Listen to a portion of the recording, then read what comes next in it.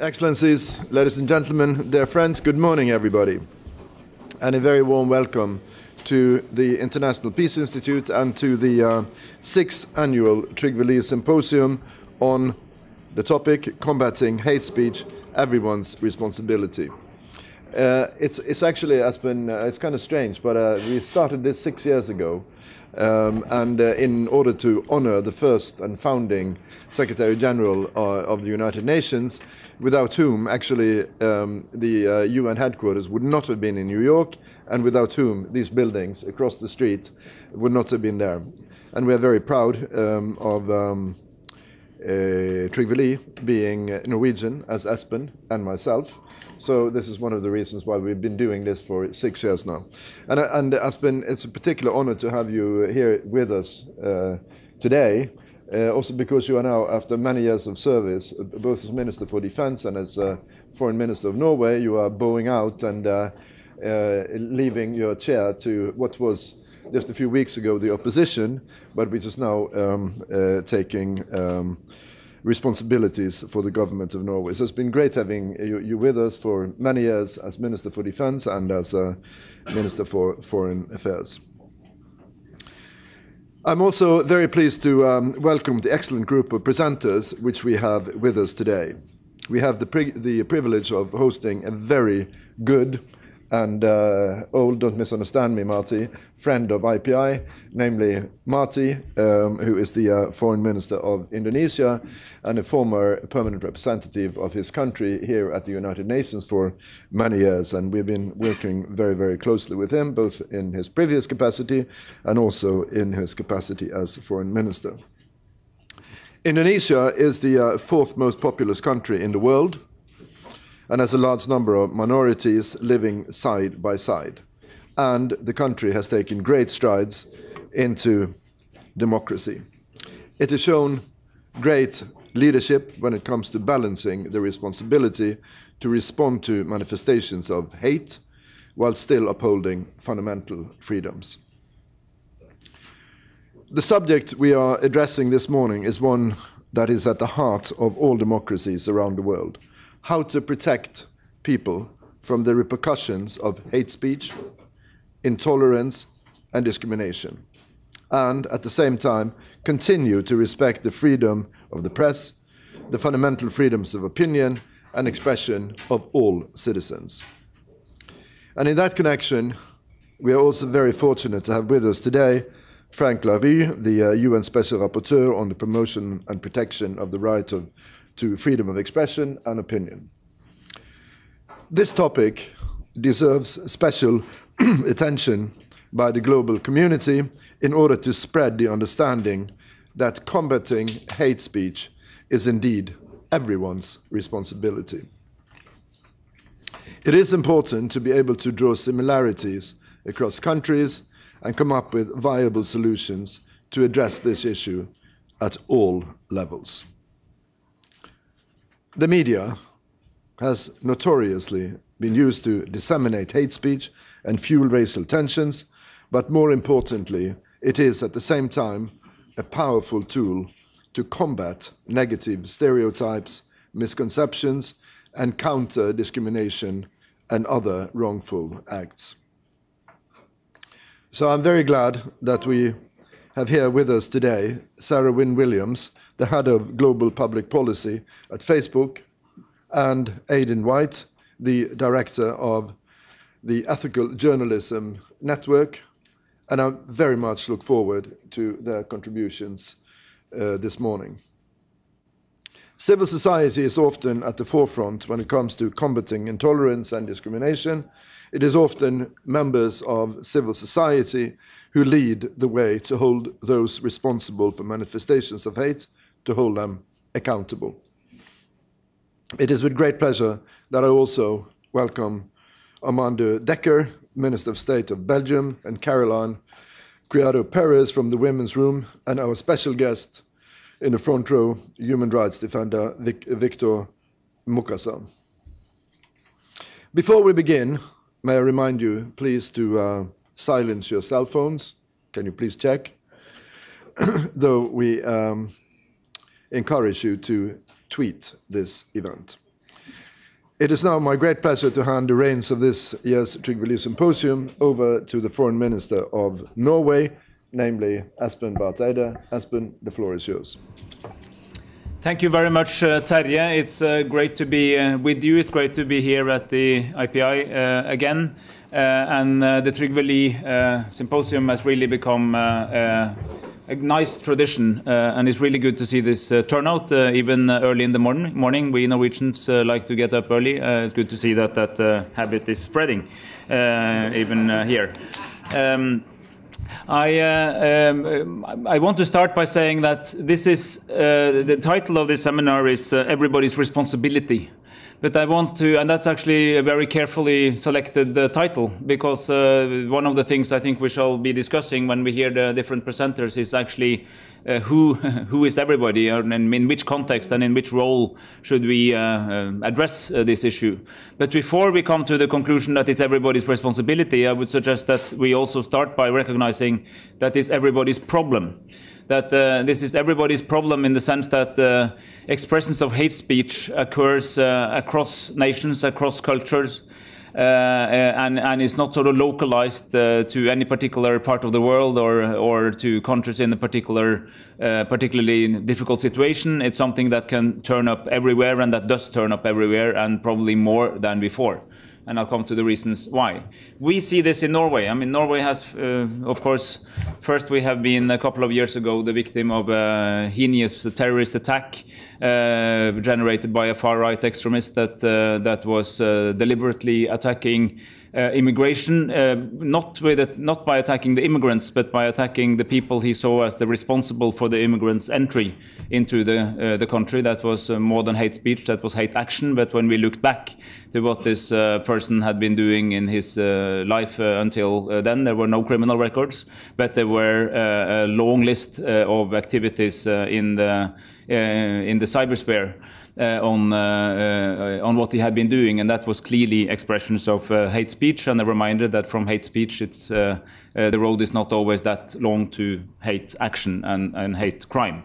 But we also see it in my own country, and I want to begin with our own experiences, that Norway, which is a country that hardly has any unemployment, and seen from the outside have a rather limited amount of problems compared to most other parts of Europe, for instance, since we've been able to steer through the financial crisis with, without actually being heavily affected. We still see that when a few hundred or thousand Roma people stray into Norway every summer, there is a lot of activity, as if this was an avalanche of a really serious problem. And it suggests to me that it is not necessarily volumes, but simply any kind of challenge to what's perceived as normalcy that can stimulate people to say things that are frankly quite outrageous. And these things are sometimes said in public and in normal media. But of course, one of the particular challenges that we have now is the advent of social media, and the good thing, which is that everybody now has access to spread their ideas and their views, which is a fundamentally democratic feature, fundamentally changing the world in better ways. But it also has some side effects. And one of the side effects is obviously that while in the old days an extremist might, if he was lucky, find 5 or 6 extremists of the same leaning in his neighborhood, and could start a very little club. But with cyberspace, there is no opinion that is so strange or so extreme that you will not be able to find some people out there in the universe of 7 billion people who shares your view or who will start sharing your view. So, of course, that means that we have gotten into an arena where the normal physical limits does not apply, neither the physical limits of closeness nor the physical limits of purely local or national media outlets. We really have a global media scene. And that also has another implication, which is that everything we say, like when we webcast this program, for instance, or this meeting, and everything else we do, is actually immediately available to everyone who might be interested. Unfortunately, not everybody is interested, but some people will be interested, and that means that we are constantly engaging in a global public discourse. with myriads of actors. And what is said in one context can be understood in a completely differently when it is received in a different context. We saw a lot of that when we had the famous discussions surrounding the cartoons depicting the Prophet in ways which many Muslims, reacted very strongly to, and we go straight into one of these real dilemmas, which is the confrontation between the norm that a lot of people have, that there are certain things you cannot say about the Prophet, and another norm which is that there is nothing you cannot say. Which are not one norm against a non-norm, but alternative norms in an international system. And this means that we have some really serious things to discuss, and which I very much encouraged all the speakers to address, because I suspect that there are not a very high number of supporters of hate speech in this audience. So it would be easy to have a vote and say that we were against hate speech. But we want this seminar to be much more sophisticated than that. We wanted to address the real dilemmas. And what is the dilemma? Let me just remind you, a dilemma is not the situation where you have to choose between an obviously good outcome and an obviously bad outcome. That is not the dilemma. That's just, doing the right thing. A dilemma is when you have to choose between alternatives which are either both positive or either both negative, and you have to judge them. That's when you really have a dilemma. And in this particular theme, we have a type of dilemma which we, for instance, do not have when we go to other meetings and talk about global public health. It's obvious that more health is better than less health. You can discuss how to get there, but it's hardly a dilemma. It's just, the dilemmas are in the instruments. But here we have dilemmas at the core. And I really want to encourage you all to be frank and open about that fact when we go through the list in this of excellent speakers. We really, we always, there's a lot of competition to get people to meetings during the UNGA, because the whole world is here, the whole world wants everybody's attention. I'm very proud to say that we got exactly the speakers we wanted. We think we have here a very broad spectrum of people who represent, who have experiences of being, on the victim of hate speech, the recipient of terrible statements and incitements. We have people who are trying to sort out how media should deal with this. We have Facebook. We have my very good friend and close partner in so many debates, Martin Natalegawa, who the foreign minister of Indonesia, with whom we have a deep and close partnership on so many global issues, because under his leadership and his president's leadership, Indonesia has really become a country that has taken a position way beyond itself on these issues through the Bali Democracy Forum, Bali Media Forum, which we work actively with, together with Adrian White, for instance. And that's why I'm really happy that you are also here. So without further ado, I would like to introduce the first speaker, and if I may suggest that Mr. Frank LaRue, the United Nations Special Rapporteur on the promotion and protection of the right to freedom and expression and opinion, if you could please take the floor first. And let's all be sharp and focused and to the point, because then we have time for interaction. Thank you very much, Minister, and I thank Norway and the International Peace Institute for this invitation and to be here. I will be very direct and very frank. My report to the General Assembly of last year, presented on October 23rd, which eventually was not really presented orally, but only written because it was when the flood happened here because of the rains, was specifically on hate speech. It was very difficult as a rapporteur to talk about the mistaken use or the wrong use of freedom of expression or the limitations. But I felt it was inevitable, partly moved by the events precisely in Oslo that had shocked the world. What can move a person on the hatred of a policy against other peoples to do horrible events in any part of the world?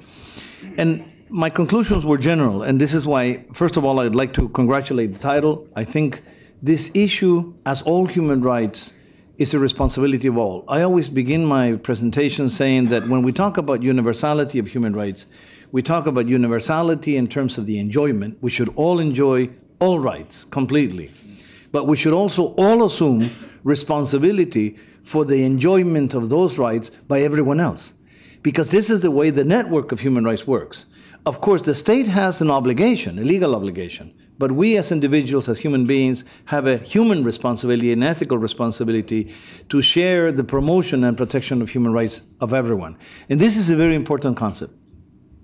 Secondly, in my report, I say that, first of all, freedom of expression, and especially the use of internet, which I strongly believe in the development of new technologies. It was the foresight of those that drafted the Universal Declaration that said we have the right to seek and receive information or impart and disseminate information and ideas through any means possible. They were already looking at the possibility of changes in technology. And internet, because of its interactive nature, became sort of, and I say in Spanish, a plaza pública. It is the public space where we relate, we mingle, we exchange, and should have the least limitations only in those cases that are really criminal action, but in general should be open. We benefit. It is true, and we were commenting right before, that internet brings out the best of us, but it can also bring out the worst of us. But this is the nature of human beings, and this is the nature of the dialogue we have to have. Now, where do the limitations fall? And here I go into Article 20, and I know this is still very controversial. I say that there is two obligations of the state, at the beginning and at the end, and then a big obligation in the middle for all of us as civil society and especially the press. But the first obligation of the state is prevention. The most important policy, and I say it in my report, is prevention. We should avoid the need to use any other measures or to lament any other effects. And prevention especially means, in the world of today, training young children, young girls and boys to use internet. Internet is wonderful, absolutely wonderful, necessary for education, necessary for communication, necessary for development. But it also has its pitfalls, from cyberbullying of children to the use of incitement to organized crime or terrorism in other conditions. So we must train our next generations in the good use and to learn about the risks and dangers and how to prevent it. This is very important. It's also a responsibility of parents, but I think the states have to include this in the educational system of all schools around the world. So this is the first responsibility of the state, preventive policies. But then, what happens when we do go to the extremes? What is the extreme? Article 20, which is the basis of my mandate, Article 19 and 20, and what I tried to develop in the report, gives indications, but there's problems of interpretation. Yes, it says the state should prohibit, it doesn't say criminalize, by the way, it says prohibit speech that constitutes incitement to discrimination, hostility, or violence on the basis of race, nationality, or religion. Now, what is incitement to discrimination, hostility, and violence? In the case of discrimination or violence, I think it's easier. Hostility is the most vague word. So what I tried to do, and I think this is my obligation, is to reduce the intervention of the state to the very minimal by elevating the standard. I believe the state intervention should only occur in the most serious cases. Otherwise, there are many political leaders around the world that would use the argument of hate speech or would use the argument of human rights in general, but to justify forms of censorship. And this is very dangerous. My position as a rapporteur is always to reduce the role of the state to the very minimal in regards to freedom of expression, to allow precisely to the free flow of ideas and knowledge around the world. I said in my report a few standards to limit that. I say to begin, the state does not have an obligation to protect individuals from offense. Offensive speech is terrible, is dreadful, but does not fall under the responsibility of the state. It's an ethical matter, a social practice, but the state has no intervention in that. The state only has the responsibility to protect from serious harm. And serious harm meaning acts of violence, of course, against one or several individuals, or in some cases, acts of serious discrimination, which will marginalize sectors of population or people from the enjoyment of rights. In this case, we can go even beyond race, nationality, or religion to gender and aggressiveness, the misogynistic messages, or for sexual option and preference, or for disability, which in some cases occur. What are the standards? And with this I would finish. The standards is there has to be clear malice, clear intentionality of harm. There has to be an real and serious harm possible. There has to be the immediacy of that real and serious harm to happen. There has to be a proximity of that happening. And there has to be a message that goes beyond, that disseminates beyond personal contact, that can actually incite many other people. And finally, it has to be in the context of danger where this message will actually provoke more harm. And here I'm concretely referring to the prevention of genocide, for instance, which is in the Convention on the Prevention of the Crime of Genocide. We all remember how we did not react appropriately to the Radio Mil Colin and the incitement to genocide. So there are extreme cases of incitement to genocide, incitement to terrorism, child pornography, which is an incitement to sexual abuse of children and trafficking of children. Those are the extreme cases where the state must react. But also react, I think, not only from a freedom of expression point of view with censorship, which is the easy way, but should react with criminal law, investigating those responsible, and then apply the justice system, which is the real solution. So this is the position I have in the paper. There has to be specifically a prevention. There has to be an intervention of the state in the cases of extreme harm. But in the middle, and this is the most important part, there is a space for ethical standards. First of all society, there's a responsibility of parents, there's a responsibility of churches, of societies, and especially of the press. I'll let my friend Aidan develop that, but we have jointly talked about the new ethics and the new challenges to media ethics with the outcome of the new technologies. I think this is clearly important. Ethics is always a voluntary decision of values. So the most important element is prevention as a state policy, the insistence on ethics as society, and the intervention of the state if and only there is an immediate possibility of serious harm. Thank you. Excellent, Frank. Thank you so much for that. And then I will turn over to Ms. Sarah Wynne-Williams, who's the head of global public policy at Facebook. I'm really happy that you're with us, and as a very central social media provider, these are issues that you've been dealing with very actively, and we look forward to hear your comments. Thank you very much, Minister. One of the challenges for Facebook is that we're a platform of over 1 billion people across virtually every country in the world, and that means that we're on the coalface of operationalizing a lot of what we're discussing here today. I think, well, I hope that there's no one in the audience that would consider that the engagement of 1 billion citizens online is a bad thing. For us, it's incredibly exciting. And one of the areas in particular is the two-way conversation between governments and between its citizenry. That's an area that I'm particularly interested in. But there are particular challenges. I think in terms of the way this discussion is framed around responsibility, we as a company take our responsibility in this space very seriously. But the next step is, how do you operationalize that? How do you operationalize that in a way that's meaningful in countries that have very different understanding? And it's the same, there are issues around definition. If you had to write a law defining hate speech, not all of us would not necessarily come up with the same definition. The other challenge is that we want to be an enabling technology. We want to facilitate the exchange of information. And as Mr. LaRue said, we want to put as little friction, as little barriers in between that. As a company, we don't want to be censoring free expression. But there have to be limits, and the challenge is in defining those limits. So we have a policy as a company that hate speech is not tolerated. It's very strict. we don't think that there's any grey area around that.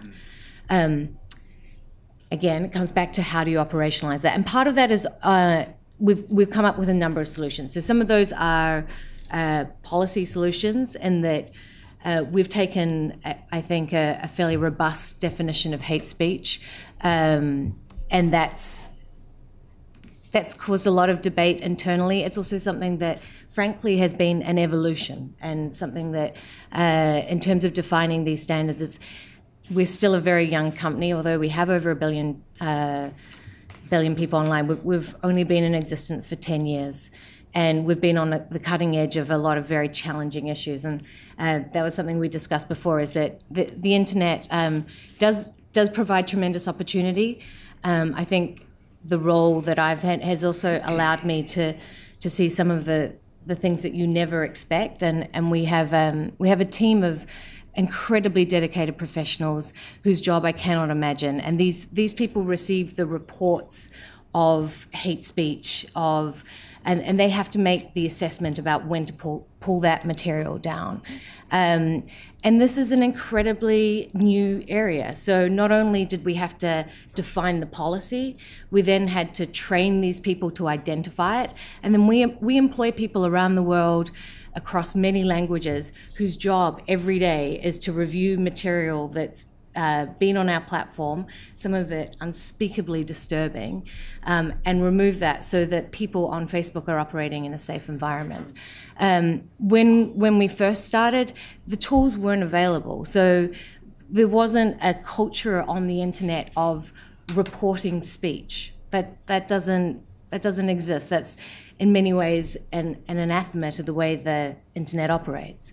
And so we had to think through a framework of how you identify, and then what's the mechanism. If you see something that in your construct, in your cultural construct, is hate speech, how are you going to communicate that to a global company? And one of the areas that we've really evolved is on our reporting mechanisms. So now on virtually every piece of content on Facebook, you can report that if you believe that it's hate speech. Now, that, of course, opens up the possibility of abuse and the possibility that people will use those mechanisms for censorship or to control the free expression that is taking place. And in addition, layered on those challenges is the challenge between where responsibility of companies, of citizens, of the general populace starts and stops, and where the responsibility of governments lies. And there's a real tension there, because as a company that operates across very many different legal frameworks, we have to comply with government regulations. And Mr. LaRue alluded to the ever-present threat that governments use, I think, language that can be construed as very well-meaning, but it's used to control and centralize power over information. And for us, there's a challenge there, because once it's law, we have to comply. So part of the role that my team takes is engaging with those governments as they start to think through regulation of freedom of expression or regulation of online content. And it's an incredibly active field, and each government comes at it with its own cultural framework. It's not something that a government thinks of in a global context. So when you're a global company, you have to adapt and explain the ramifications, both in terms of operationalizing and what this means in terms of actually removing people's right to say what they want and their right to freedom of expression. I think the other challenge that Mr. LaRue alluded to was where hate speech stops and starts, and where there is speech that is offensive or controversial.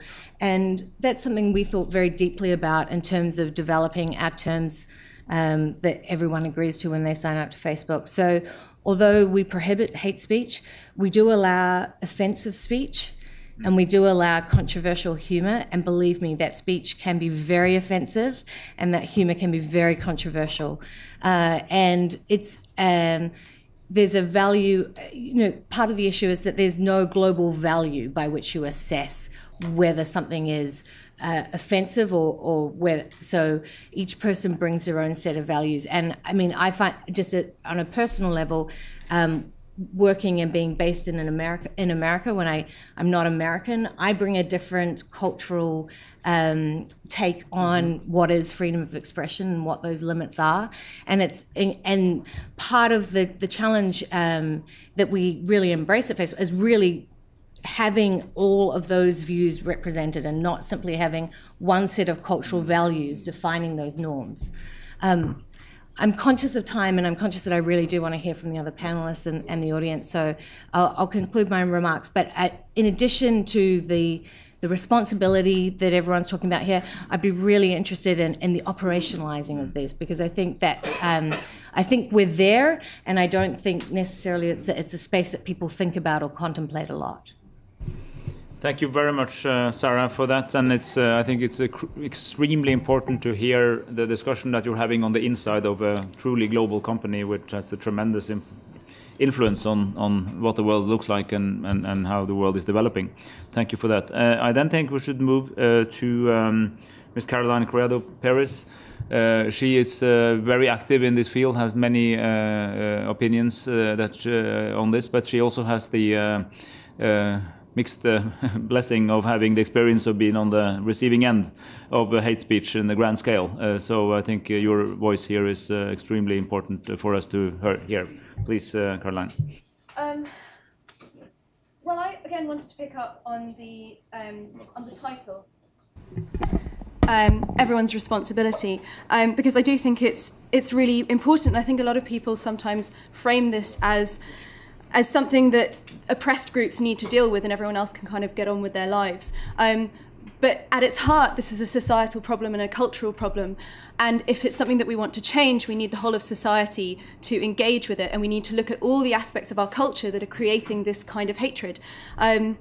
Because we can look at social media companies and we can look at the police and we can look at our laws, but in many places these laws are in place. Of course they need to be enforced, and in many cases they aren't. And it was quite disturbing when I was on the receiving end of very graphic and violent rape and death threats, that it seemed to need a huge amount of media focus and power for the police to actually take action. A lot of women got in touch with me to say that they had experienced what I had gone through and the police had not done anything. They'd said it's not a matter for us. They'd told them to make their accounts private, or to, in fact, in one case, one woman who was tweeting about racism, a black woman who was tweeting about racism, was told to stop tweeting controversial things if she didn't want to receive rape threats. So obviously we have a problem with laws not being enforced. And that's something that definitely needs to be tackled. And again, that's a sort of cultural problem within the police of understanding what the laws are and that they can enforce them and should enforce them.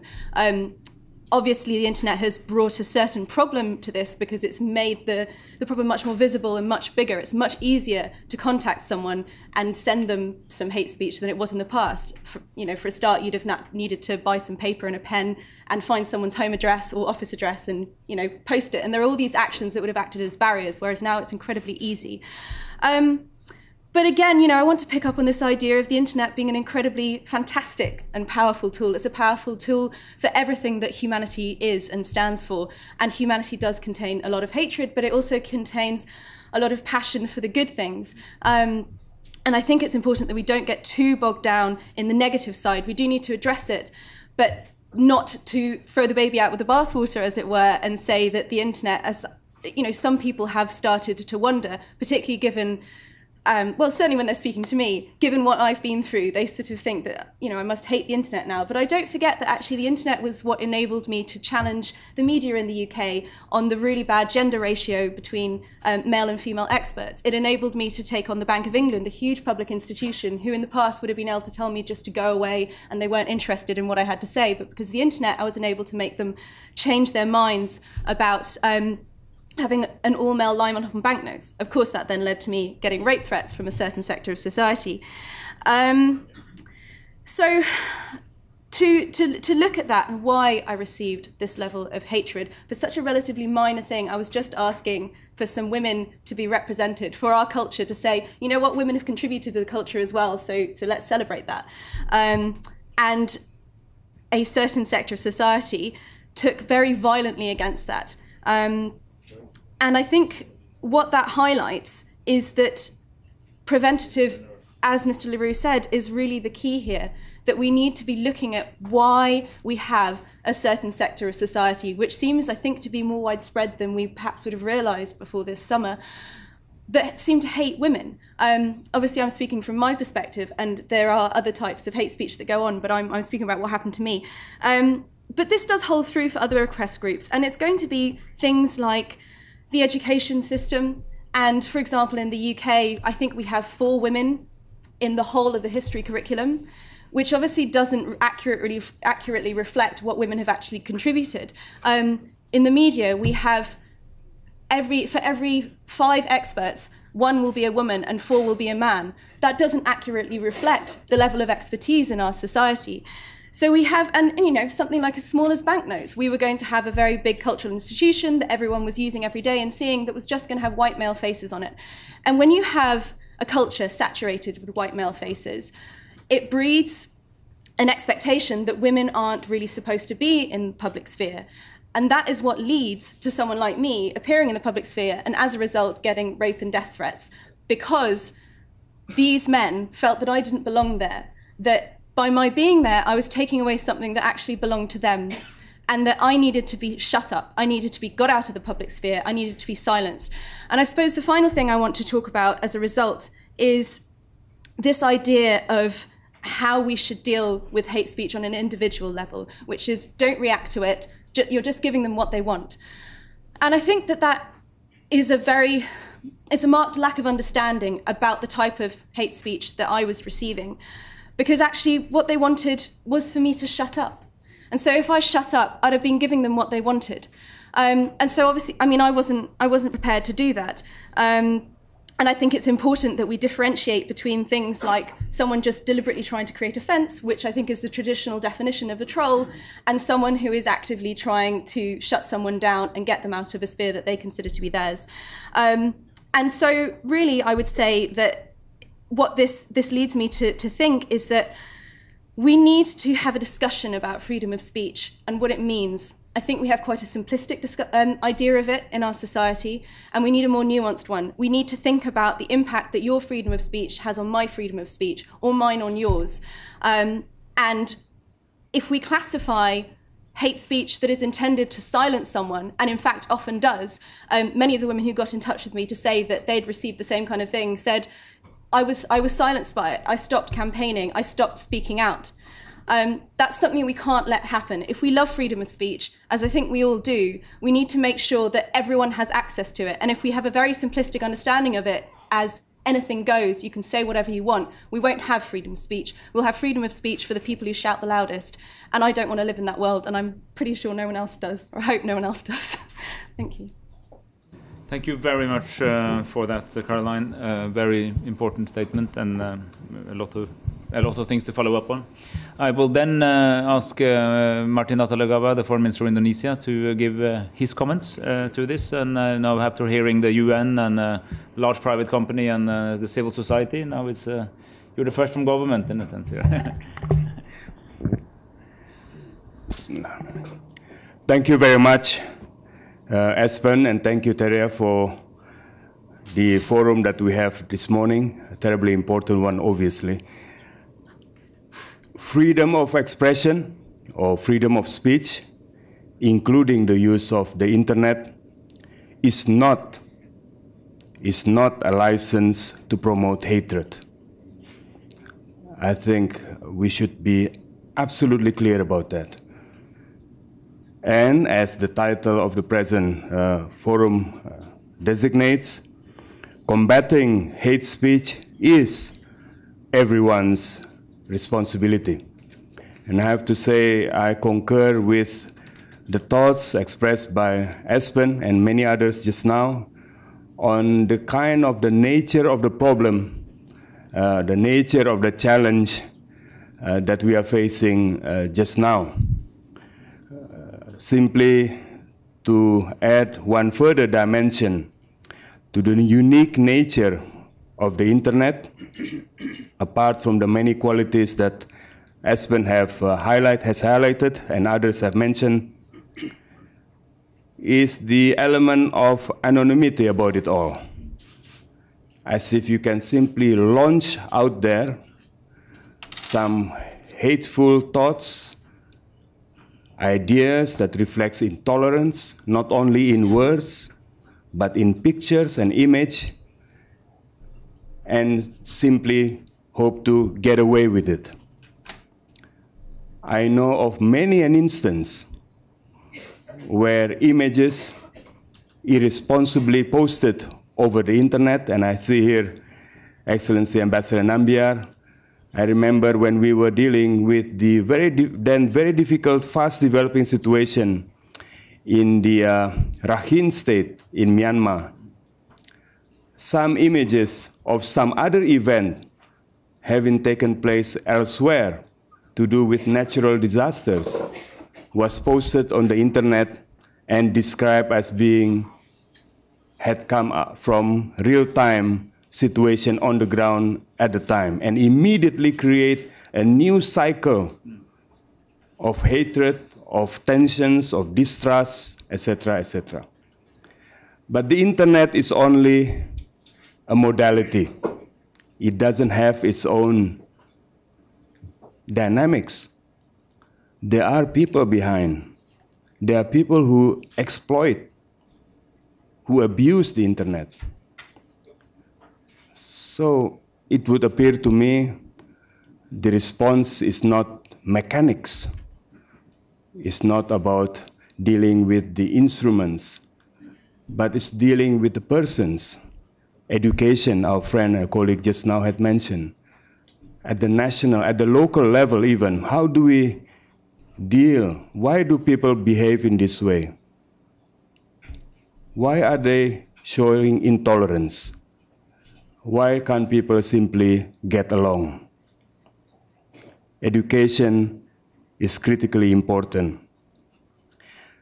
Above all, Espen, as I understand it, our forum this morning's emphasis is on the word everyone's responsibility. I think all of us throughout this morning will define, will extrapolate, will describe the nature of the problem. We need solutions. That's what we need. Especially, we need a clear manifestation of that sense of common responsibility.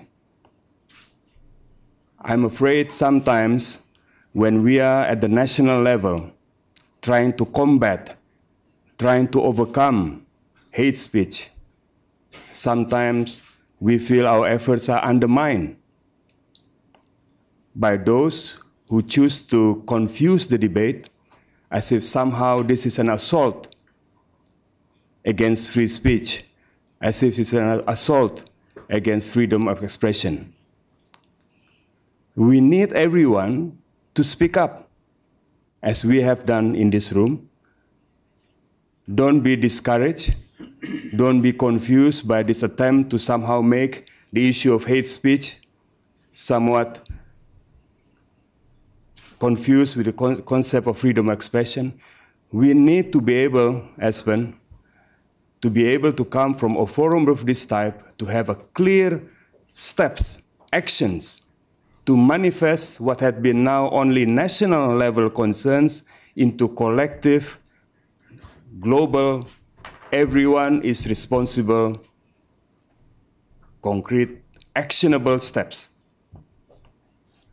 That's what I think we need. Otherwise, we will be simply pockets of concern, disconnected from one another, not knowing what one is doing at different corners of the world, fearful in our isolation, and wondering what others are doing. In this connection, Espen, I've been thinking about this a little bit, only especially just now prior to our meeting. I believe there are a number of concrete, actionable steps that we can begin to think about, hopefully in an urgent basis. First, the idea of having a model legislation, a model national legislation to combat hate speech. I know that some countries have, over the years, through its own national situation and circumstance and traditions and experience, develop and have their own national legislation in dealing with hate speech. Perhaps we can all sit together, have a model national legislation. It's only a sample to be adapted before adoption by the countries concerned. But that would be a useful exercise for many countries to be able to have almost like a shortcut. This is how a model national legislation on hate speech may look like, of course, to be suitably adjusted by the country concerned. Another, whether it be in addition or alternative step, Espen, beyond, rather, instead of national model legislation, could be a registry of national steps that governments, civil societies, and other stakeholders have taken at the national steps in combating hate speech. Tremendously important resource for many of us.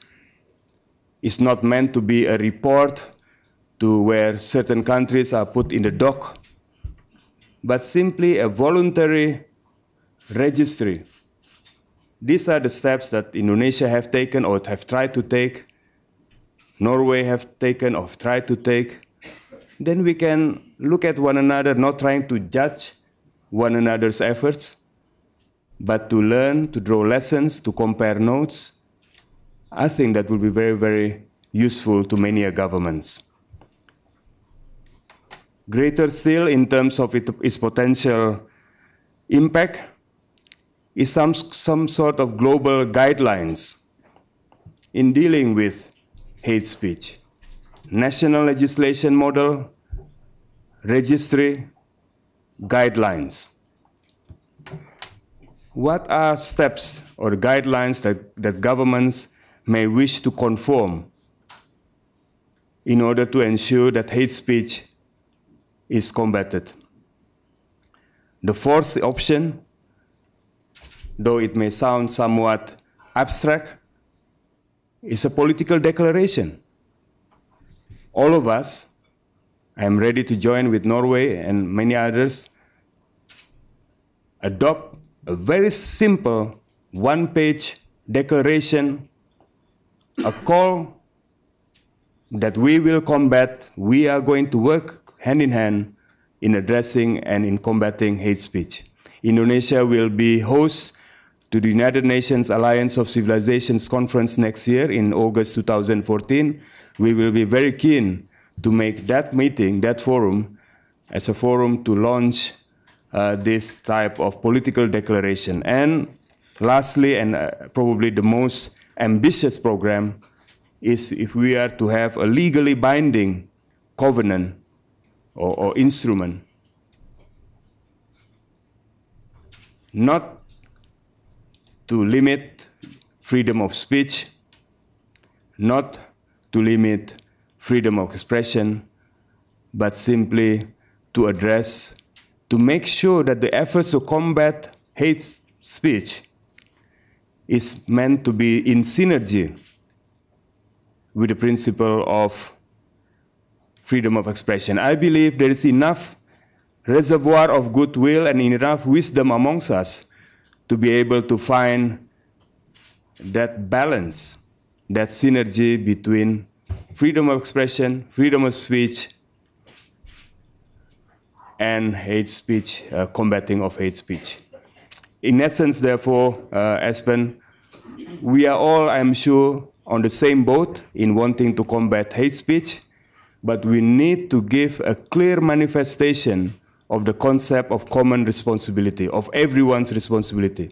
Otherwise, what we will have would be simply pockets of concern disconnected from one another, but we must actually rally and find and connect those dots of concern and to make it one big cycle of common concern. Thank you very much. Wonderful, Marty. Thank you so much for that. And it's very good when people in seminars like this come up with concrete proposals, because then we know what to discuss after the introductions. And I really would encourage people to respond to the very specific proposals from Minister Martin Lagaba. Then, last but not least, up here in the panel, before we go to our special guests, is our good friend and partner, Mr. Adrian White, Director of the Ethical Journalism Network, who really has been thinking on about these issues and also has been very active in promoting an approach to relating with this among media organizations, newspaper, news stations, and so on. And I would very much like to give you the floor now. Thanks very much indeed. Look, I must say it's been very helpful to sit here listening to the various statements, and I've heard on either side from me, I think, really excellent presentations which highlight the degree of the problem that's being faced when we sort of take a concept like everyone's responsibility is hate speech and then try to translate it into the realities on the ground. And that sort of problem is felt more, I think, by journalists and by people working in media than most others. Because the problem facing media are absolutely enormous. Because media remain and are the most important vehicles by which people are receiving information, certainly about current intelligence, analysis of what's going on around them. Even in the age of the internet and free expression, media remain absolutely, traditional media remain the primary sources of information. And within media and journalism, we have major problems around how do we continue to do our work in the context of dramatic changes that are taking place within our industry. Those changes have put severe pressure on the traditional concept of media responsibility and ethical journalism. We have a problem, but also a great benefit of having the audience as part of the news gathering process, thanks to the internet, thanks to the social networks and so on. We now are able to join and work in partnership with the audience. But actually that has a downside too, because the downside is that very often and sometimes the audience will actually be leading us in directions which are not very helpful. The work I'm doing these days is to try to work with others in the international media scene, working with owners, with media editors, with journalists across all platforms, to try to rehabilitate the craft of journalism at a time when journalism is under tremendous pressure. Because journalism, I have to say, I always begin with this sort of very simple concept, which is, although we all enjoy and believe in the importance of free expression, journalism is not free expression. Journalism is a form of expression which is constrained. That is to say, it's free, of course, but it's constrained by the values and core values of journalistic work. And these are, very simply, to tell the truth, or to be accurate, to be as independent as you can, to show humanity and to be aware of the potential damage that you can do to the community, to be transparent and to be accountable for your work. That distinguishes what journalism is from free expression. Because most people, many people on the internet, as we've heard, and we know, they don't have to be honest. They don't have to tell the truth. They can be as offensive as they like. They can be anonymous. They can actually reach that stage where they are generating, in the name of free expression, sometimes dangerous and hateful speech. So this is distinct from journalism. The question that we have is, how do we address the critical crisis that is facing journalism and media, and at the same time generate much more responsibility. Media have face a difficulty because they have to report hate speech. Hate speech doesn't just doesn't extend. It's not like an apple falling off a tree. It doesn't just sort of grow. It comes from somewhere, and the sources are very often very close to us. The fact of the matter is, politics itself is a generator of hate speech. Media very often are guilty of hate speech merely by reporting the hatred that exists in politics, merely by reporting the hatred that is expressed between different communities and so on. And then media are accused of generating hate speech because they're reporting hate speech. So we have to be very, very careful about what hate speech is and where hate speech comes from. I absolutely agree with the minister from Indonesia who's saying that maybe we should have new statements, new goals, and so on. I think that's a very good thing. I think the United Nations has much to this week, I think, to reflect on positively about, for example, the actions that have been taken towards the realization of the Millennium Development Goals. I think that tremendous strides have been made over the last decade. Wouldn't it be great to have a development goal which would seek to remove hatred from the process of exchange between communities, which could identify steps that could be taken? In fact, it's extremely difficult to do that. Within journalism and within media, we are trying to address this problem. Everyone's responsibility is an important statement because it's true, but actually we have to be careful with that statement because it's one way of putting the problem to one side and not taking your own responsibility. The fact is, inside journalism, there is a debate taking place about how we work and how we can actually improve the quality of the work we do. The Ethical Journalism Network, which I'm working with, and actually has grown from the debate that followed after the cartoons crisis some years ago, has actually created a new initiative in which different groups in journalism and media are now working together to try to confront some of these problems. And so what is the work that's being done? And I think it is actually useful because it can be translated into potential action in other areas. First of all, inside journalism, there is now more action to try to raise awareness of what hate speech is, how hate speech develops, and how media can play a role in trying to limit the impact of hate speech. We need, and we're doing this, carry out surveys, investigate how we're working so that we can improve our understanding of the professional and social realities in which media and journalism work. Today, journalism is a very precarious profession. People can't really make a big living out of journalism. But the fact of the matter is, it remains critically important. So how do you encourage journalism to develop at a time when it's under political pressure, under commercial pressure, under social pressures from different interest groups and so on? So how can we better understand the social and professional realities of how the craft of journalism works? Thirdly, we have to learn from our mistakes. Inside journalism, there is now a debate about how do we understand and learn from our mistakes. One of the things that was carried out this year was an investigation of how a film called The Innocence of Muslims became a worldwide sensation last year, leading to demonstrations in many capitals of the world and many deaths. In fact, it was a media construct. It was a result of someone using the internet to tell malicious lies, which were picked up by media, generated and circulated around the world, and rapidly translating into street confrontations, which led to deaths and more misunderstanding and more incomprehension. This is an analysis of how that happened. Media are able to investigate and learn from their own mistakes. Fourthly, there's the question of how can we work in partnership.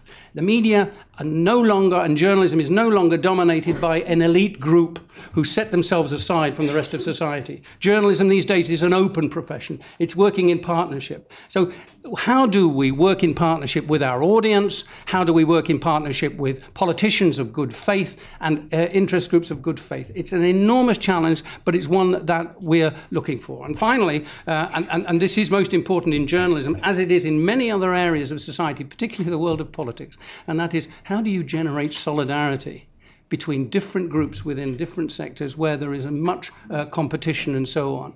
And how do we therefore build more unity, professional unity and solidarity inside journalism around these common objectives, set standards, do good work, show humanity, but tell the truth, and if necessary, also tell it in a way that sometimes, as cartoonists will always say is the right way, as offensive as you want to be without breaking the law. It's treading a fine line, but these are the challenges that in journalism today, for the first time in many years, I'm very pleased to say are being taken up. Thank you so much, Adrian, and thanks to all of you for both presenting dilemmas, suggesting ways to deal with them and also coming up with concrete proposals. I will now open the floor. We have two special guests that I would like to give the floor to first. And I encourage everyone to be short and crisp, and preferably to conclude with a question to somebody in the audience, so that as many people as possible will have the chance to speak. But first and foremost, I would like to introduce the first special guest, who is His Excellency Mr. Armand de Drecker, Minister of State from the Kingdom of Belgium. Please. Yeah.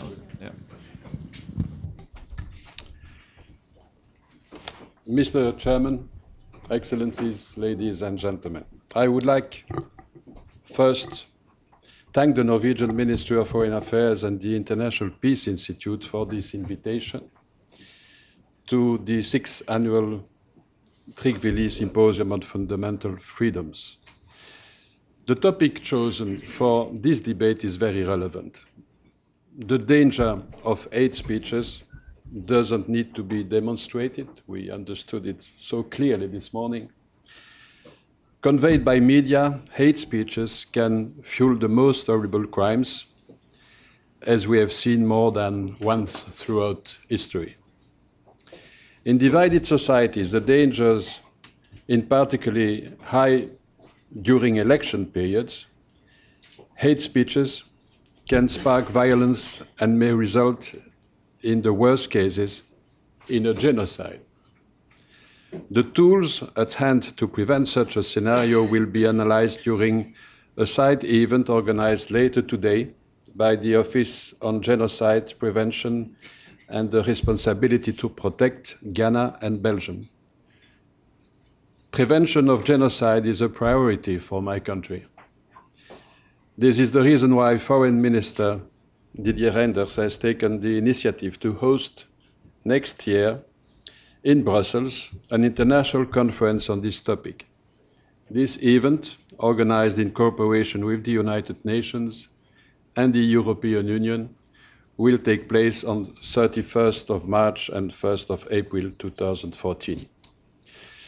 Belgium attaches great importance to freedom of expression, which is an indispensable part of any democratic society, of course. On the other hand, the fight against all forms of discrimination is also a priority for my country. Belgium is, for instance, at the origin of a biannual resolution at the General Assembly on the International Convention on the Elimination of All Forms of Racial Discrimination.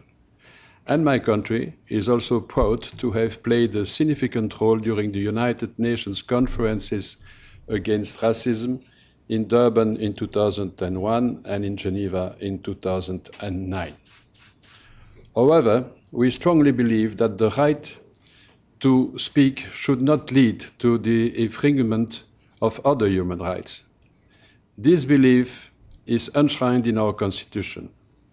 In this regard, the Belgian Constitution reflects the International Covenant on Civil and Political Rights and the European Convention on Human Rights.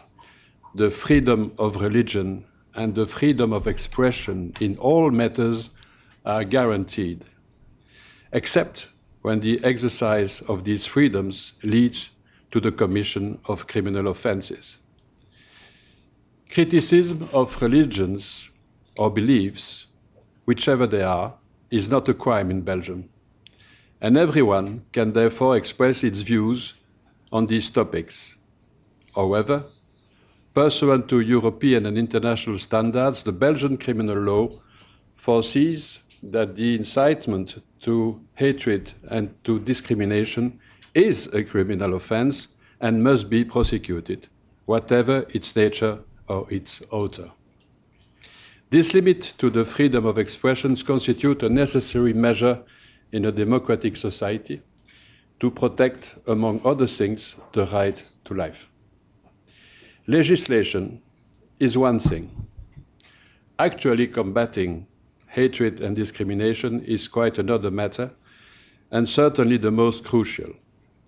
I would like to share with you the importance in this endeavor in my country of our Center for Equal Opportunities and Opposition to Racism, the task of which is to promote equality of opportunity and to combat all forms of discrimination, exclusion, restriction, or preferential treatment.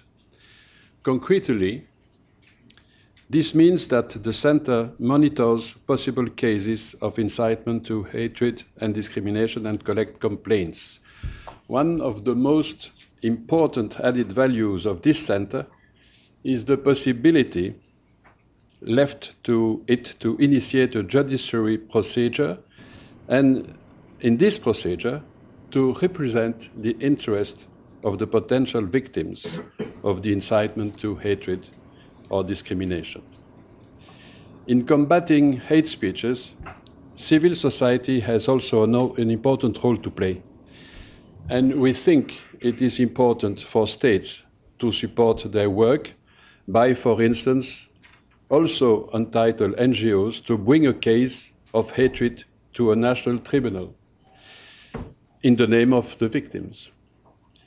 The occasion of these independent actors is particularly interesting when, like it is the case for the Belgian League of Human Rights, the national legislation does not only give them the possibility to initiate judicial proceedings against hate speeches and behavior, but also allows them to initiate judicial proceedings against the various public institutions when these institutions are not fulfilling their international obligations pertaining to the protection of human rights.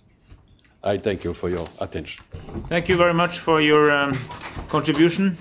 And then we have the great honor to introduce our second special guest, who is Mr. Victor Mukasa, LGBT activist from Uganda, human rights defender and independent consultant, and again somebody who is working in an environment where these issues are highly relevant, to put it carefully. So Victor, the floor is yours.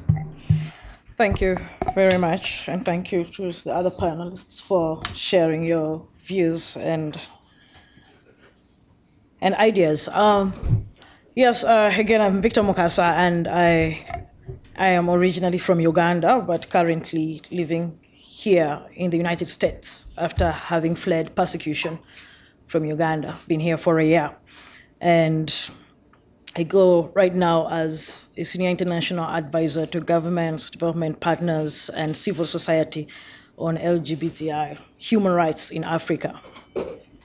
Before that, of course, around the 2000s, I was part of the founding of the LGBT movement in Uganda.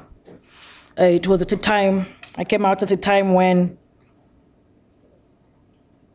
homosexuality was kind of heard of, but did not really have a face. So again, around that time, I showed up and I showed my face and I said, I am here, I am a homosexual. In fact, I was the first LGBT activist to go live on radio stations and TV stations.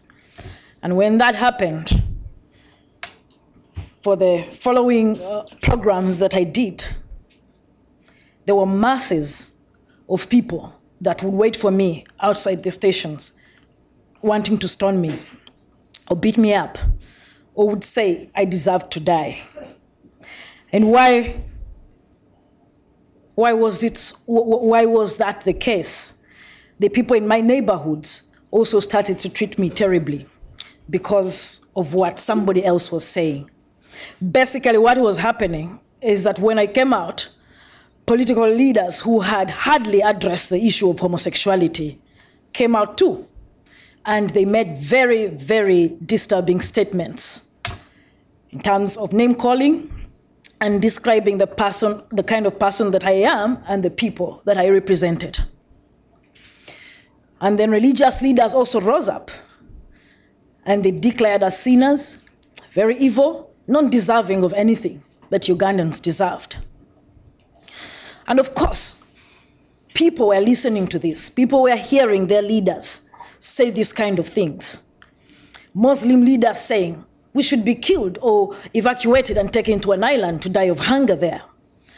and that if you see a homosexual, this is what you do. And the media was also amplifying that voice.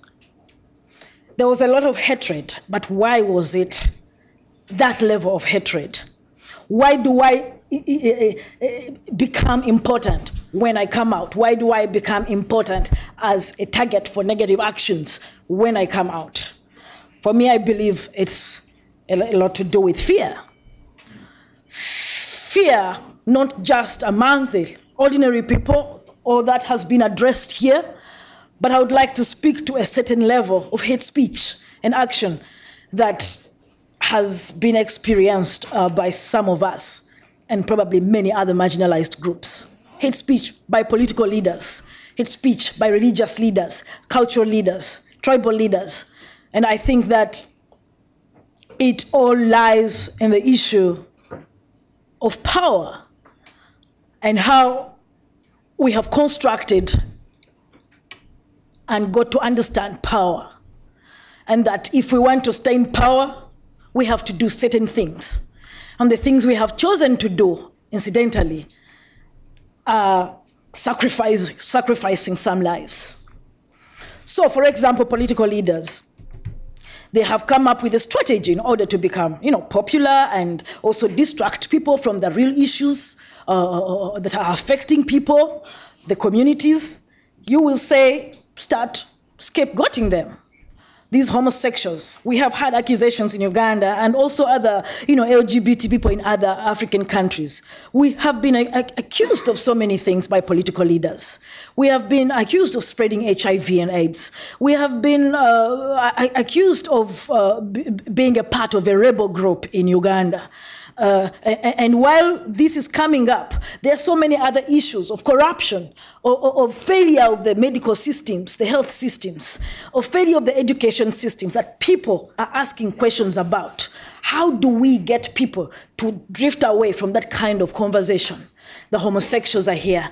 It's the same thing that happens to the witches in West Africa, or Muslims or Christians in certain parts of the world. Political leaders use a certain group of people to basically blind everybody else and take them away from the issues. And of course, the media is there to amplify that.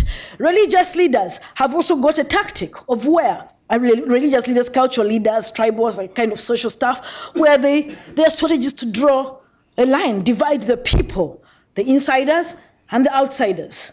These, the insiders like you, are the ones who are holy or will go to heaven and have everything good in between and deserve basic human rights to be respected, their health, access to health services. And the outsiders, not that you are outsiders, but just for this demonstration, is that you are evil and you cannot be a part of us. And then the people that you're addressing basically are seeing you as a protector, because one of the ways you can stay in power is to appear important and protecting your people. So you're going to keep demonizing, making it ugly who these people are. And then these will say, you are protecting us. You are our leader. It is a way to stick in power.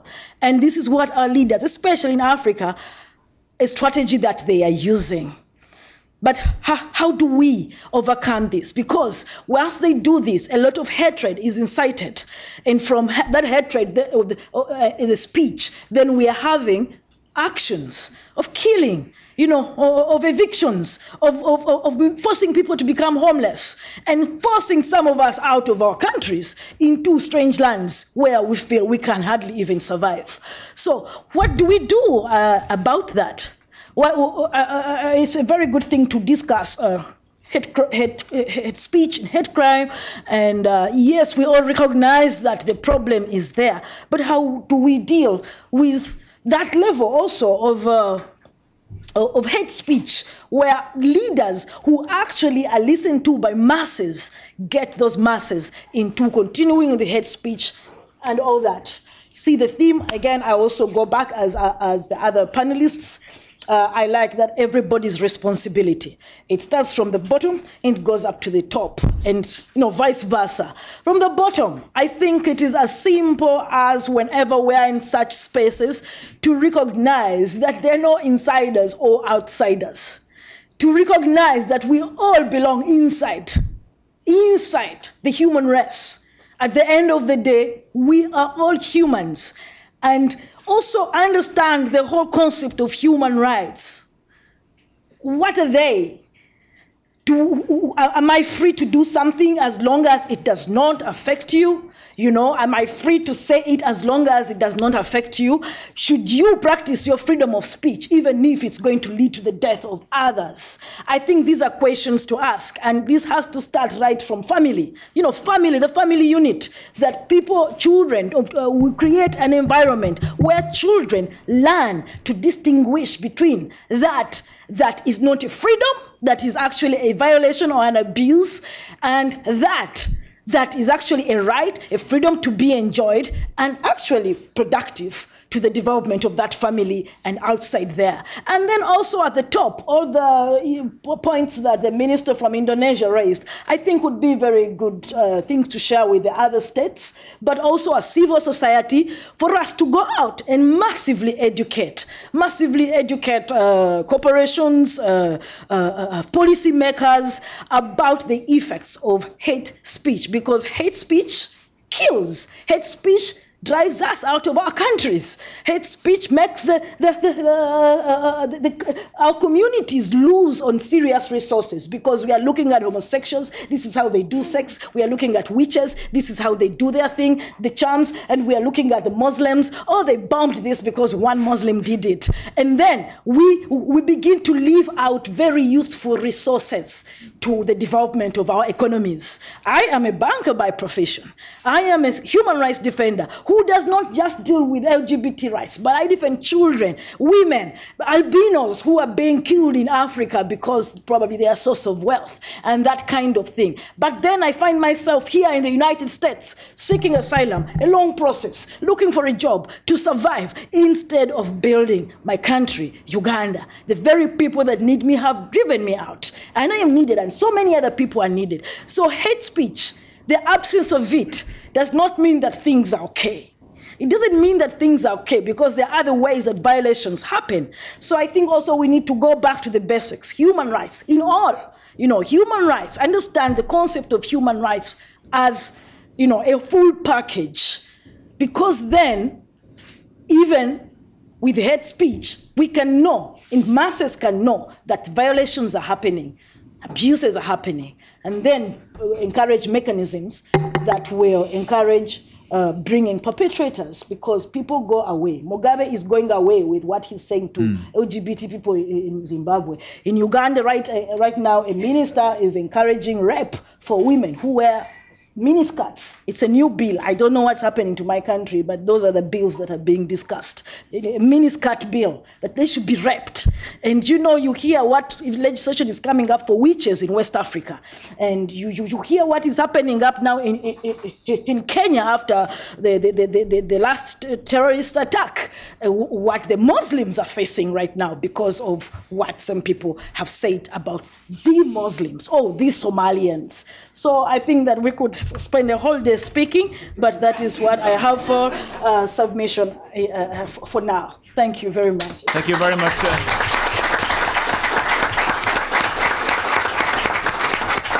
Thank you very much, Victor. I could see that really touched several strings with the audience, and I think thank you also for describing so vividly the architecture of hatred, which very often comes in exactly the form you said, namely that somebody defines who are in and who are out of some group, and then start building credibility in the in-group by defining this. And this is definitely not only something we see in Africa. This is the fundament of racism and extremism, and we have seen it so many times in our history, that dynamic of you in the discourse are creating difference, and then you appeal for clarity and purity and cleanliness in a sense of the society, and you establish yourself as a leader. That's very much the sort of the intellectual architecture of hatred, and it's important to see it very you just expressed. Now we have a privilege and a problem. The privilege is that we have fantastic people in the room with a lot to say, and the problem is that we don't have the time to say it. But we have a little bit of time. I see the first arms here. I think we can take 3 or 4, but only if you are able to be extremely focused, 20 seconds, and conclude with the question. Yes, Joseph Klein from Canada Free Press. This is for anyone on the panel. In talking about incitement to violence, is this a notion the audience itself, like in Rwanda, to commit violence against other target groups that the inciter has targeted?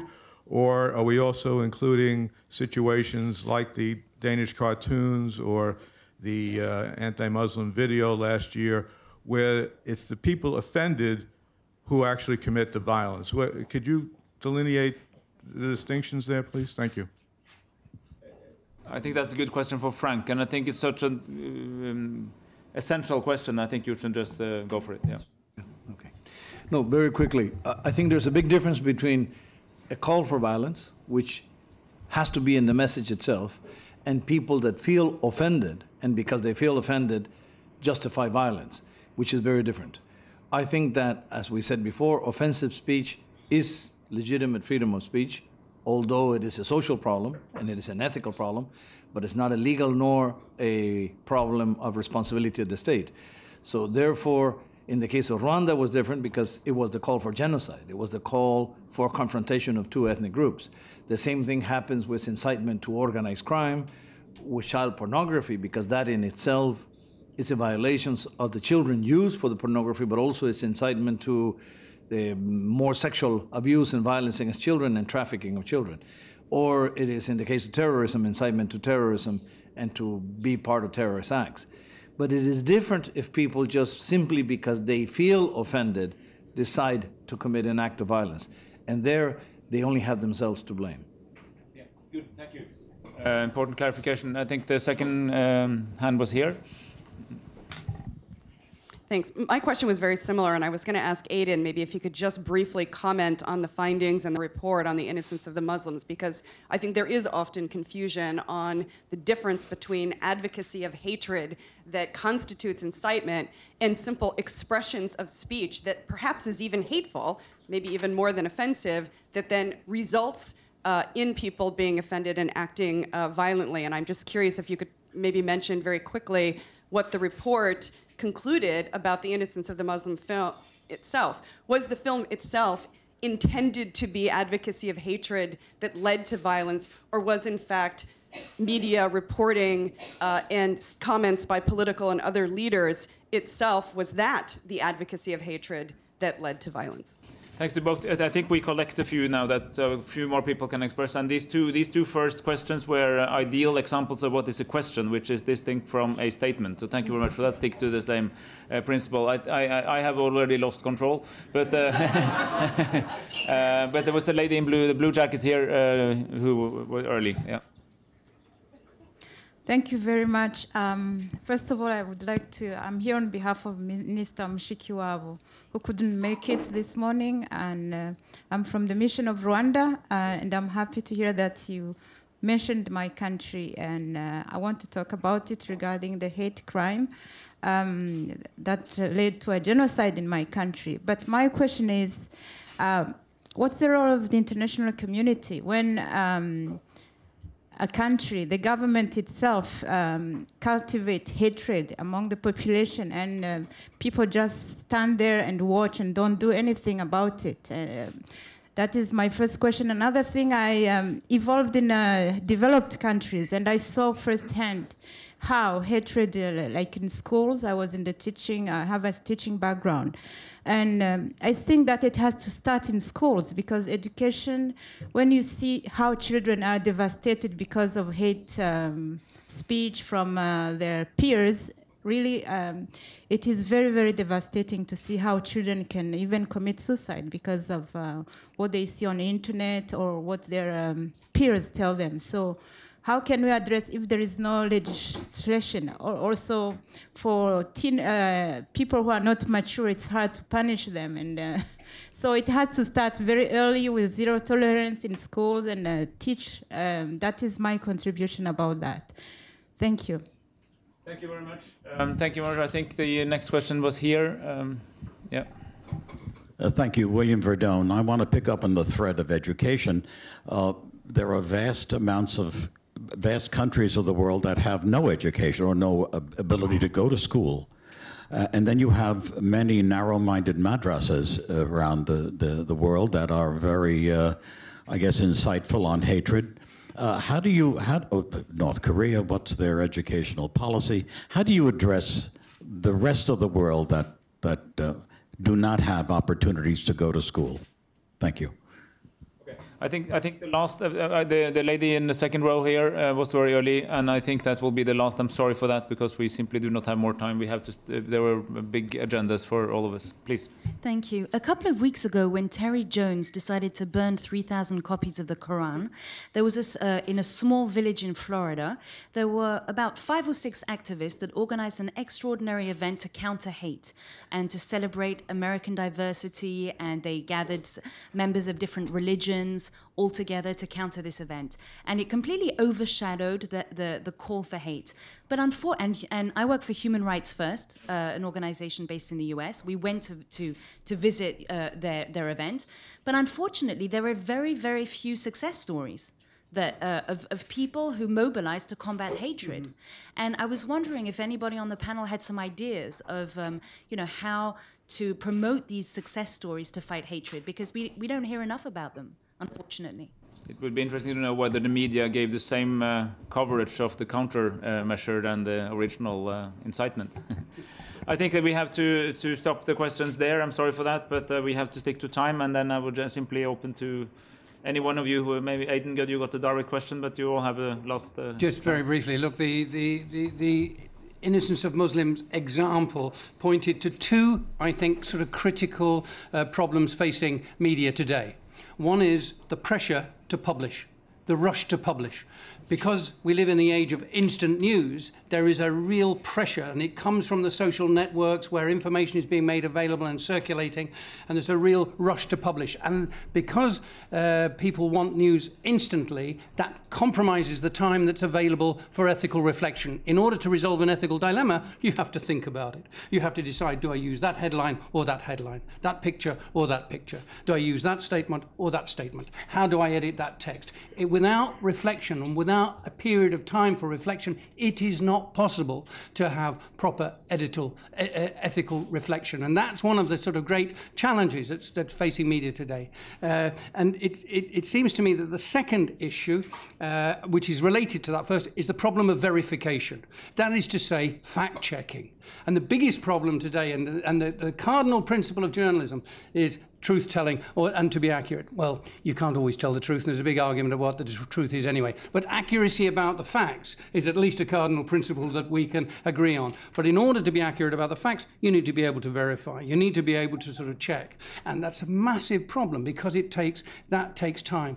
In the case of the innocence of Muslims, the malicious lies of a specific individual who was intent upon spreading hate between communities were taken on board and were circulated around the world and caused enormous damage. And this wasn't a problem, I have to say, of the yellow press. It wasn't a problem of the press is politically driven. Unfortunately, some of our best friends in the media of high standards, the Associated Press, the Wall Street Journal, the BBC, the Guardian, all sorts of media that we rely on actually were taken in by it. And when those lies are circulated, there isn't enough time to combat it and so on. It has a devastating effect.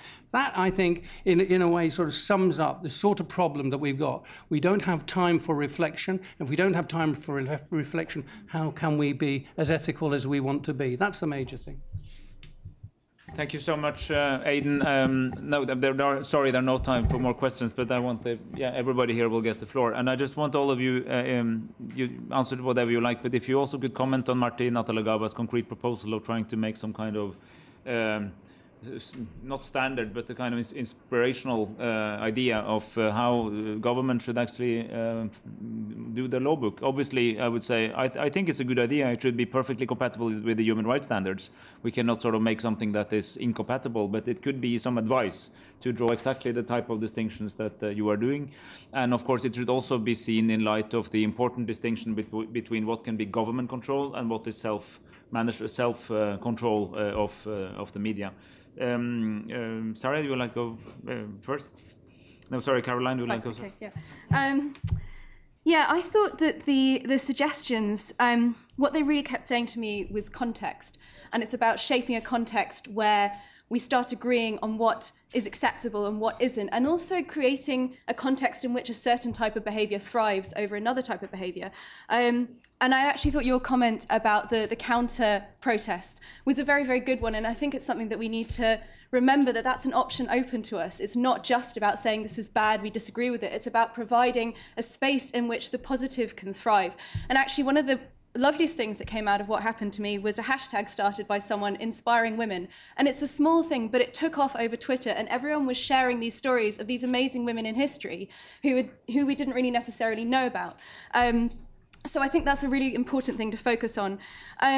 And the other thing that I would say is just to slightly shift the attention onto social media companies, if we're talking about internet hate speech, is that they also have a responsibility to shape a context. At the moment that the context that they're shaping is leading to mobs who are attacking other people.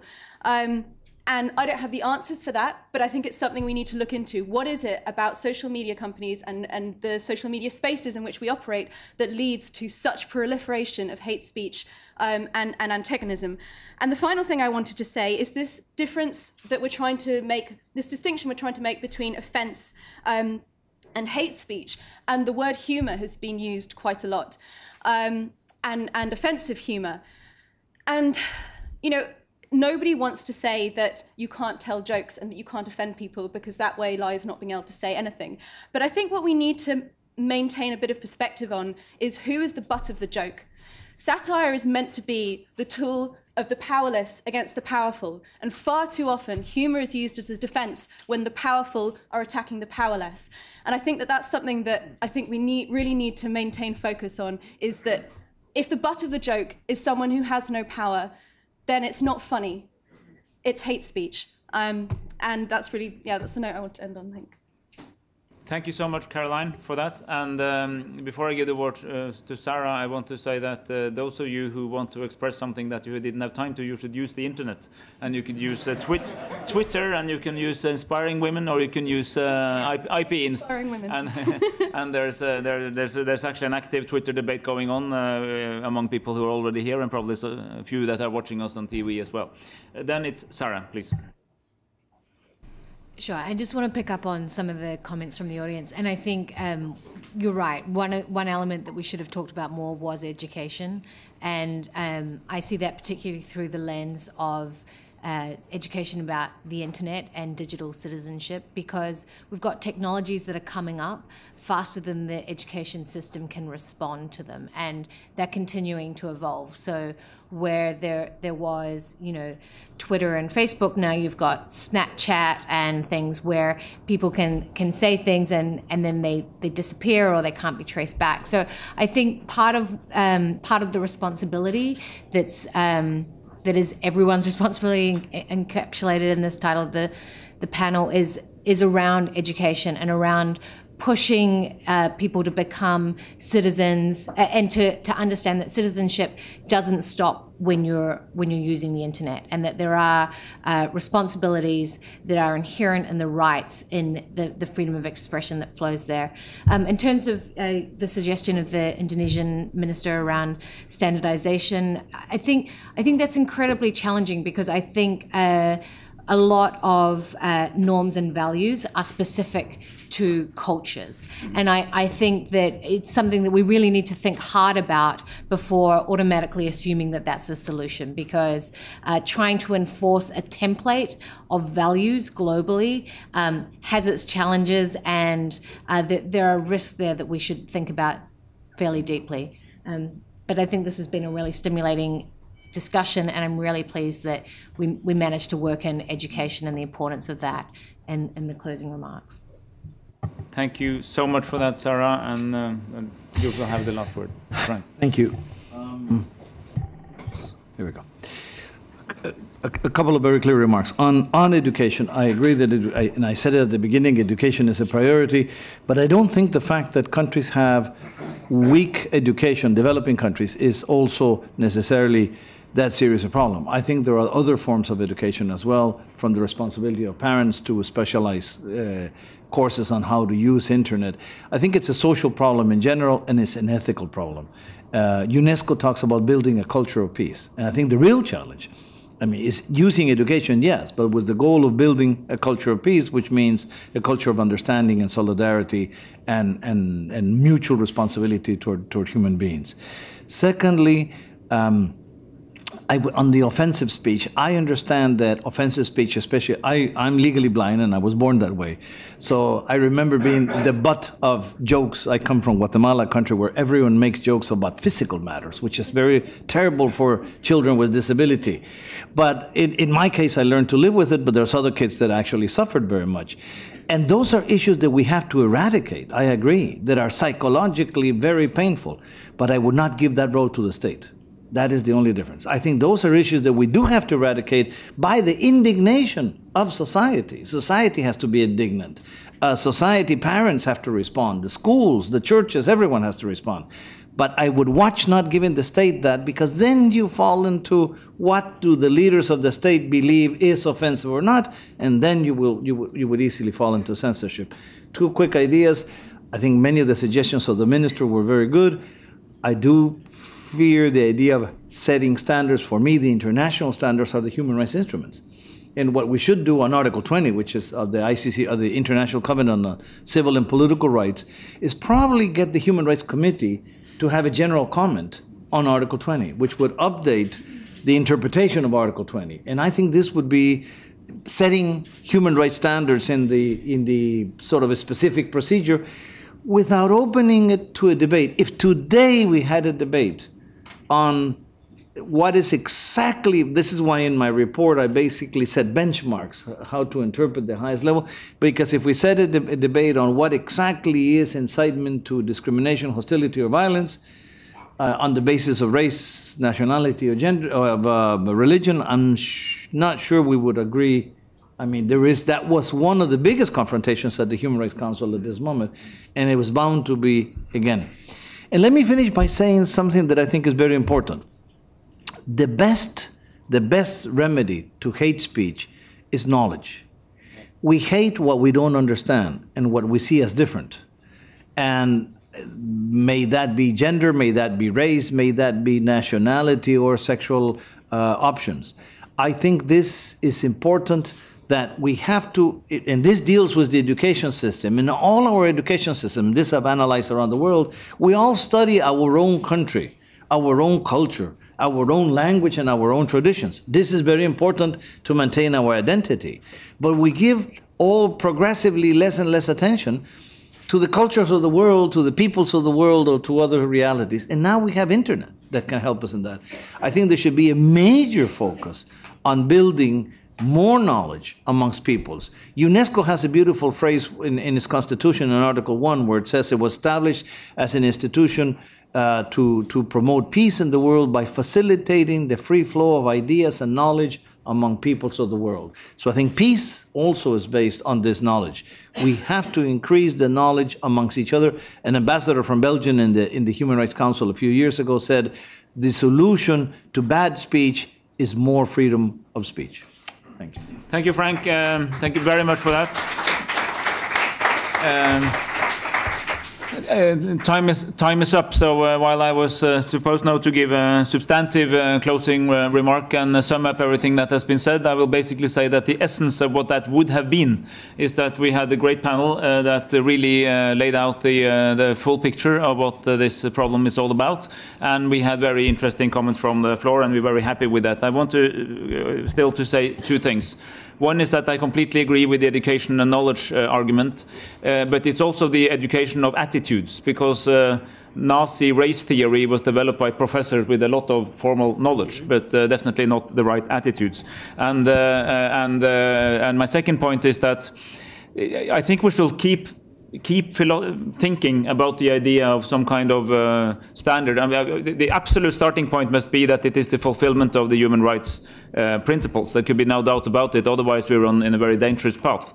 But I think that there are good arguments, as Sarah is saying, against trying to make some kind of common interpretation of what the norm is, because it could be too broad in a sense. So the liberal instincts can be undermined by more authoritarian control. And to be very frank, there are a number of states out there who like this debate, not for our purposes, but because they want to have new arguments for why we can control the internet and the media and so on. And there are several of them around, and they're getting more active. So that's an argument against. The argument in favor would be that precisely for that reason we need a broad international debate. We should not leave it to too much regional difference, but actually try to confront the issue in a way that, just as we did today, states the utmost importance of protecting the value of freedom of speech, but also the utmost importance of having clear limitations when that sort of goes into the hate and incitement to violence part. And that maybe that's why at least we need to find some arenas for global debate. We started here. The Alliance of Civilization will be discussing this. I think that's good. Although Marty left, I really want to commend Indonesia for dealing with these issues. We may not necessarily always agree with what they conclude, but the fact that they want to be a part of this global discourse as a non-Western country is actually something we should really embrace, and that's why we were so happy to have him here. And I'm so happy to have you all here, and thanks for the great work you're doing. We're leaving much wiser than we came, and to the extent we are confused, at least we are confused on a much higher level. Thank you for the...